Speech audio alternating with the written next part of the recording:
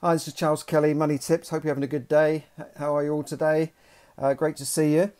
Today I want to report that house prices have suffered their largest monthly fall for 11 years. This is according to the Nationwide Building Society, one of the country's largest lenders and one of the few remaining mutual building societies left, or one of the largest anyway. So what does this mean? Well, in depth it means that the prices fell by 1.7% from April to May. Not surprisingly, because of this coronavirus going on and all the other things happening in the world, and the fact that activity in April had already dropped by 50%, according to HMRC data. So we've seen a drop of 1.7 month on month. So it's a monthly figure. Which is the largest since 2009. It doesn't sound a lot. I mean, when you think about it, oh, my house has gone down by 1.7%. Not a lot of money. You know, a couple of £1,000 on 100,000, maybe £4,000 or £5,000 on an average house. It's not the end of the world. But if this trend continues, as one economist has predicted that it could see a slow decline over the rest of the year, then I think that starts to look a little bit more serious. Obviously, we could be in a situation where this could reverse as estate agents get back to work and start opening up again. And, it may just be a blip on the chart, if you like. The annual growth in house prices also halved by from 3.7 to 1.8%, as the market has been hammered. So it could just be a temporary blip, but it could be a more of a longer term decline, because we've seen pretty much a boom market since 2009 with a few downward trends along the way. But if you look at the prices where they were in the last financial crisis to where they are now, there's a big jump in most parts of the country. And I think as a society, we're just used to seeing house prices go up all the time. You think anybody can be an investor, you just have to go and buy a property and it's going to go up in value, right? But maybe that's changing. We could see a new kind of market. I don't know. I don't think we can see these double-digit price rises that we've seen in the days of high inflation. Remember, we've got low interest rates, low inflation at the moment. So maybe we're not going to see that high growth in property. But I'm sure we will see growth. Just remember that the country still needs houses. We still need properties. There is a shortage of properties. There's a shortage of rental properties. There's a shortage of properties to live in, and that's because we've had population growth over the last few years.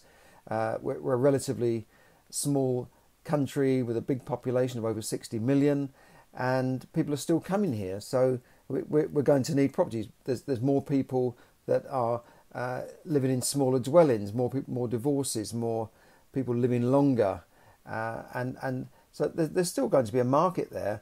But I think for the rest of this year, I think we are going to see a decline, not just because of the coronavirus just now, but because of other economic situations. And one economist has predicted a start of a protracted decline over the remainder of the year. But if you look, that we've got 8.7 million people on job furlough. That's 25% of the work force at the moment. We've got 2 million people claiming unemployment benefit, 2 million self-employed people looking for these bounce back loans.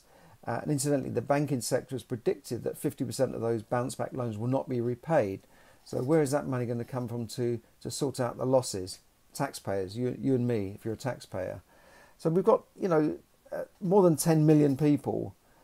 That's more than a third of the workforce who are completely economically inactive at the moment, not really producing anything. And I think that's a serious thing. And confidence has been hit by what's going on. So I think that will affect things. But if you are, what does it mean for you as a home buyer or an investor? Well, if you're a home buyer, what can you do? You just sit on it and wait for it to ride out. If you're not selling at the moment, it doesn't make any difference to you whatsoever, unless you're remortgaging or you have to change your mortgage. If you're an investor, I think there will be some opportunities out there, maybe some bargains, maybe some people who want to sell fast. I'm not saying swoop on anybody that's in trouble, but there will be people who want to move fast. And if you can come up with cash, or you can bring in investors to buy cash, then it's a win-win situation for everybody. I think if you're a first-time buyer, I wouldn't be in any particular mad rush to buy anything if prices are declining. Same thing with investor. Why rush into things if we're expecting prices to decline? The money supply could be an issue if building societies start pulling in their reins a bit more. In most financial crises, there's always been these cheap properties there, and I think I'd love to buy that property, but I can't get the money. I remember this back in the 90s. I remember in 2008 it was also difficult. So that's always the way. The lenders, when prices are at rock bottom, they don't want to lend. They said, no, we're not lending now. It's too risky. When prices are at the top, everybody's lending. They're throwing money at everybody. I remember one lender, I think it was the old Alliance Building Society, saying they wouldn't lend in Docklands. They're not going to lend in Docklands because Docklands had really hit rock bottom. They said Docklands is not suitable. Property in Docklands is not suitable as security for a mortgage. I remember there was this BBC Panorama programme saying, and experts were on there saying the market would take 20 years to recover. Well, that was called complete nonsense. People were saying it would never recover and this sort of stuff. So we can't. It's not all doom and gloom, but there is obviously a change in what's going on. And if you're interested in learning maybe how you can take advantage of these opportunities, there's many events coming up.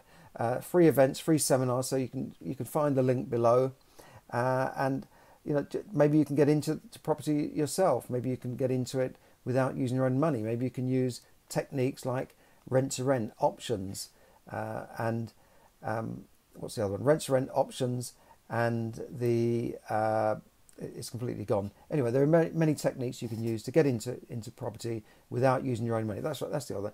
You can use joint ventures. You can use other people's money.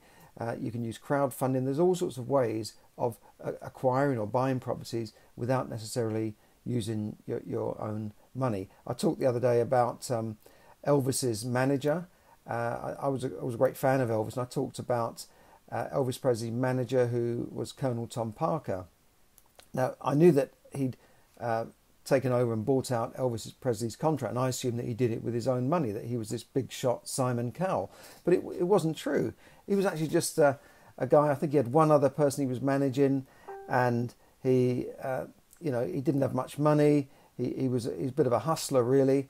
And he said to Sam Phillips, who owns Sun Records, how much would it cost to buy Elvis Presley? And Sam Phillips said, well, I'm not selling, but if I did sell, if the money was right, maybe $35,000. And he thought, no one would ever pay $35,000 for this unknown singer. But Colonel Tom Parker had seen something in Elvis that other people maybe hadn't, and he realised he could be a big superstar. So he came up with the money. How did he do it? Well, he brought in a joint venture partner, if you like. He went to RCA Victor Records and got them to put up the money to buy out the contract, and in the process make him the manager with total control over Elvis, with a 50-50 deal where he earned 50% of Elvis's earnings over his lifetime. And it was like the deal of the century, but he did it without his own money. So I'm just saying, don't get limited by the belief that you can't do anything because you haven't got the money, you haven't got the experience. You can find all that experience and get into any sort of business, any property, but not necessarily using your own money. Even Richard Branson doesn't always use his own money. Nowadays he's using his name. He tried to borrow from the British government recently to bail out his airline. That's how he uses his own money. So there you go. So thanks for listening, everybody. I'm sorry it's a bit of a doom and gloom session, but it could be opportunity as well. If you want to get into property, have a look at my links below, and maybe you can find a way of getting onto a free webinar, free seminar, and it could change your life and build a second income and maybe even help you to quit the rat race. Okay, so thanks for listening. Thanks for everyone who's tuned in on Facebook Live. Love to see you. Hi to Vix there, my fellow author. Hope your book's going well. And hi to everybody on iTunes and wherever you're listening to me. Thanks very much, and have a great day. Bye for now.